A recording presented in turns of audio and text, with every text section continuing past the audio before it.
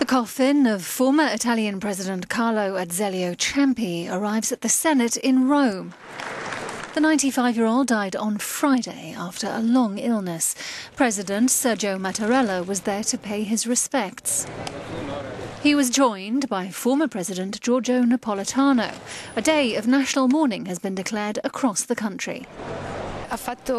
He did a lot for the country, she says. I'm here to bid him a final farewell. He gave us the most sense of being a nation, so I thought it was right to come. Hundreds of people queued at the Senate to sign a book of condolences for the former president, who was one of Italy's most respected figures. His funeral will be held on Monday.